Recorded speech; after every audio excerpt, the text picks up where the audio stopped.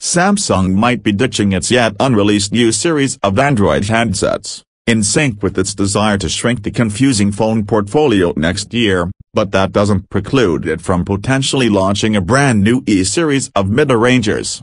After releasing 3 Galaxy Alpha or A series, and a 4th on the way, now it seems we will see a new E-series, with tentative Galaxy E5 and Galaxy E7 titles.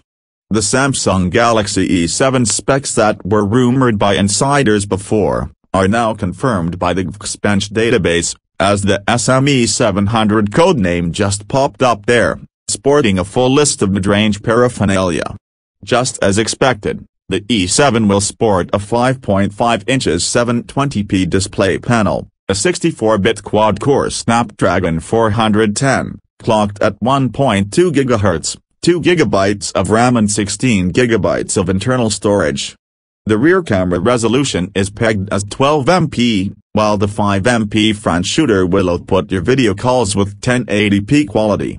In any case, these specs for the two handsets point to lower mid-range level big screen phones by Samsung, but we are more interested in the final design, as an eventual new series would warrant an overhaul in the looks department, too, like Samsung did with the Galaxy A series with relative success.